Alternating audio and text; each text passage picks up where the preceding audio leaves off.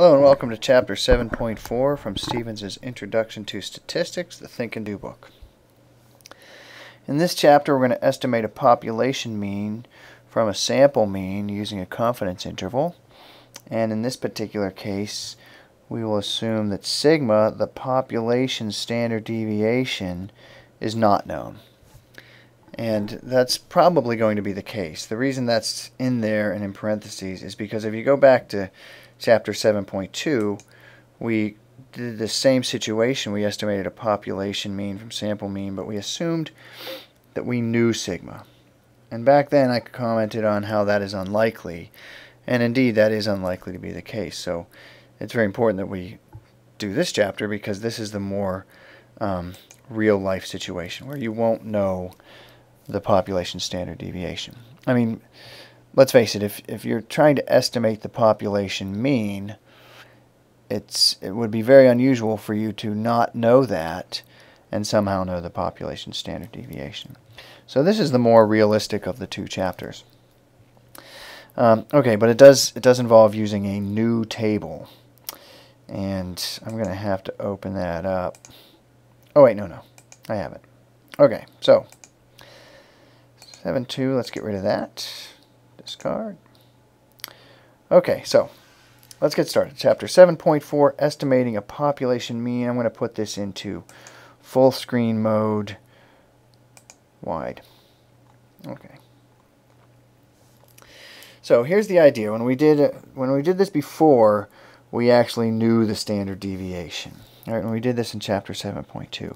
In this case, we do not know the population standard deviation, and that's going to alter our approach significantly. The procedure is actually identical, but we use a different distribution. And so here's a little background. We have the z distribution, which we've been doing now for a couple of chapters. But there's another distribution called the t distribution. And here's how they're related. Suppose you take samples of size n from a population with mean mu and standard deviation sigma. If you look at the values that we checked out before, where we have all the sample means minus the population mean over the standard deviation divided by the square root of n, that follows a normal distribution. That follows the z distribution that we use so often. And that's contingent upon we need sample sizes bigger than 30 and or the population has to be normally distributed. So if you don't know whether or not the population is normally distributed, you really need a sample of size 30 or more. But that's what we've been doing previously. We used a z distribution, and that's because we somehow knew sigma, right? But if you look at this collection of values, the sample means minus mu over s, and notice that's really the only difference between these two expressions. One has the population standard deviation, the other has the sample.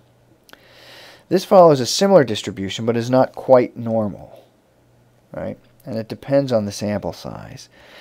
And the distribution it follows is called the student t distribution, or what we'll be calling here as the t distribution, right? And what's the difference? The only difference is what I circled here.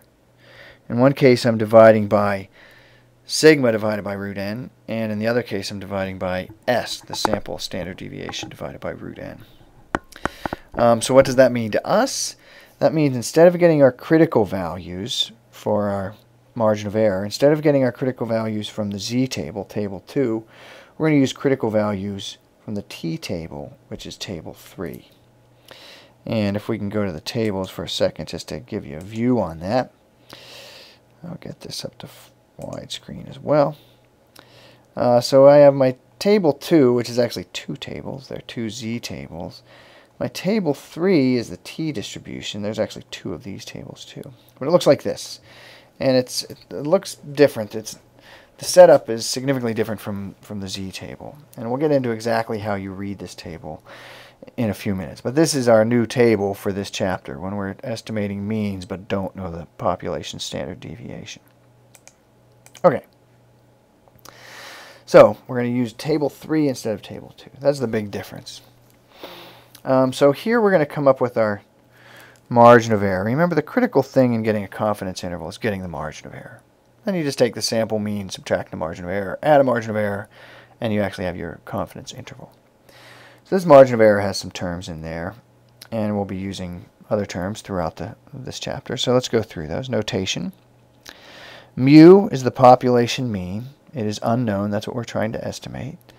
X bar is the sample mean that we do have, and it also represents the point estimate for mu.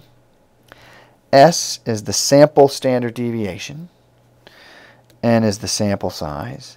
The degrees of freedom, now this is a new term for you. The degrees of freedom is just one less than the sample size. So you take your sample size and subtract 1. And that gives you your degrees of freedom. The confidence level, when we talk about a confidence interval, is the success rate of the procedure. Also gives us how confident we are in the actual interval. And it'll usually be one of our popular levels of 90, 95, or 99.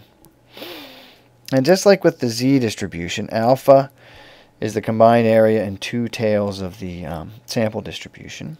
All right, whenever we did this way back in 7.1, we said, all right, the combined area of the 2 tails is alpha. That means each tail has alpha over 2 in it, and that's what we call z sub alpha over 2. But in this case, we're going to be talking about a t distribution. So instead of z's, we're going to have t's, right? But we're going to use the same notation, t sub alpha over 2 and negative t sub alpha over 2. And I include this little graph only because it helps describe why we have such a funny looking name for this variable. It's just a name. You don't actually divide it by 2 or anything like that. It's just telling us where it comes from. Okay, so I'm even going to get rid of that. We'll erase that, not to distract anyone. And then the margin of error is very similar to the margin of error from chapter 7.2, where in chapter 7.2 the margin of error was z sub alpha over 2 times sigma over the square root of n. So this is very similar, only now we have a t value instead of a z value, and we use the sample standard deviation instead of the population standard deviation. All right. So let's get into using this table, right? And by the way, those pages aren't right. The pages, well, I'll give you the pages in a second, but they're referenced correctly in your book. This is from the instructor's manual. So using the t-table to obtain critical values, right? Because this is what we want. We use the t-table to get these values, the t sub alpha over 2. So I'm going to go over this. All right. Let's go back to our t-table. T-table. Okay. So what we do is we determine our rho from the degrees of freedom, and that equals n minus 1, our sample size minus 1. So suppose we had a sample of size 20, then our degrees of freedom would be 19. And then we find our confidence interval, we find the appropriate column by choosing our confidence level. If we have a 95% confidence level, then that's the column. And we go over this row, down that column, and this value in there, those are the t sub alpha over 2. All right? And there's a little bit more to it, but this is where we get the critical values. All right? All right, so let's go back, see what we have so far. So that's how we get t sub alpha over 2. We have similar requirements as we did from chapter 7.2. The sample has to be a simple random sample, and we either need a sample size greater than 30 or the population to be normally distributed, or both. Okay. Calculating a confidence interval. So the procedure is identical to actually the last 2 sections. We determine our critical value. In this case, we're going to use the t-table instead of the z-table. We calculate the margin of error using equation 7.8. And again, that was just E equals t sub alpha over 2 times s over the square root of n. Once we get our margin of error, we take our sample mean, subtract the margin of error, sample mean, add a margin of error, and stick a mu in between representing the fact that we don't know what mu is, but we suspect it's between those two values. Write an understandable concluding statement that says, I am whatever percent, that's the confidence level, say 95% confident that the mean whatever pulse rate for all, this is important, all men is between, and this is where you put in your confidence interval limits. The round-off rule goes the same as for Chapter 7.2. When using raw data, round to one more decimal place than the raw data, just as in calculating the mean. If you only have x bar, use the same number of decimal places as you are given in x bar. Okay, so we'll go back to our sample of 35 men, and we're getting their heart rates, right? Okay, so in this case, we're not going to make the unlikely assumption that we know the population standard deviation. Instead, we take a sample of 35 men, and we get a heart rate of 72.5 beats per minute on average for those 35 men. And the standard deviation from that sample is 10.2, right? And I want you to find the 95% confidence interval estimate for the pulse rate for all men. So I'm going to put in some preliminary info just to get us started. The sample mean, 72.5. The sample standard deviation. Notice, sigma is not in there anywhere. Now we just have the sample standard deviation. And realistically, that's what we can expect. We probably wouldn't have sigma. The sample size is 35. And now we need the degrees of freedom when we go back to use that t-table. And the degrees of freedom is just n minus 1. All right, so how do we find the critical value of t? So we need this. We need degrees of freedom and our confidence level, which is 95%, right? So let's go back here. Degrees of freedom is 34. Degrees of freedom. By the way, let's take a look up here. The 95% confidence level is this middle column. I'm going to choose that first because I'm going to scroll down in a second. So I'm going to be in this column, but my degrees of freedom was 34. Right, so I'm in this row. If we continue down this column, it's 2.0. So that's my critical value. That's what this table has. This table only has critical values. So let's go back and put 2.032 in there. So here's my formula for the margin of error. Well, there's my critical value, 2.032. Margin of error, let's work on that. We put in the 2.032 for that, for my critical value. My sample standard deviation is 10.2. And my sample size is 35. When you plug all that into your calculator, you get 3.50. That's the margin of error. To get the lower limit, I take the sample mean, subtract the margin of error. Gives me 69.0. To get the upper limit, I add the margin of error. Give me 76.0. And so the confidence interval, I take my limits, my lower limit here, my upper limit here, and I stick a mu in between, meaning that that's the estimate on mu. Concluding statement, I am 95% confident that the mean pulse rate for all men, important because this is what I don't know. I don't know what the mean pulse rate for all men is, but my estimate, my 95% estimate, is that the mean pulse rate for all men is between 69.0 and 76.0 beats per minute. So a little observation worth noting. When we did this way back in chapter 7.2, we assumed that we knew the population standard deviation. Sigma is 10.2. And we got a confidence interval of 69.1 to 75.9. So when that standard deviation was assumed to come from the population, my confidence interval was just a wee bit smaller, but hardly even noticeable. And that's going to be true.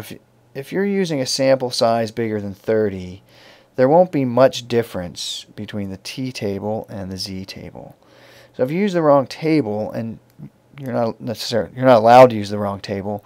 But if you do use the wrong table in practice, there's a pretty good chance that your solution will not be that different, especially if the sample size is large. Okay, so let's go to your turn. We're going to do the same thing, only now we're going to do the 99% confidence interval. Okay, so everything remains the same. We have our margin of error, same formula, only now our critical value is going to be different because we have a different confidence level. So degrees of freedom is 34. I'm going to look at the 99% confidence level now. So we go up here, 99%, that's this first column, right? Scrolling down, let me get rid of this, Degrees of freedom is still 34. So instead of 2.032, which is what I had last time, I'll get 2.728. So my critical value at the higher confidence level got bigger. So there's the 2.728 that I just found. Sample standard deviation, sample size, and I get a margin of error of 4.7. And again, notice, here's my 95% margin of error is 3.5.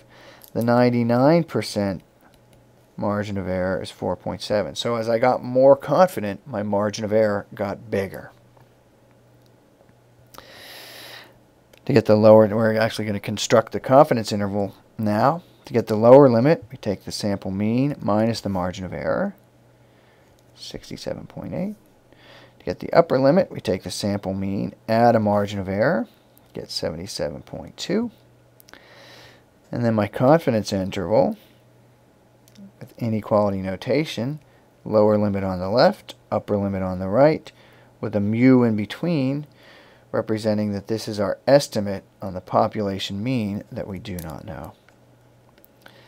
And the concluding statement, I am 99% confident that the mean pulse rate for all men is between 67.8 and 77.2.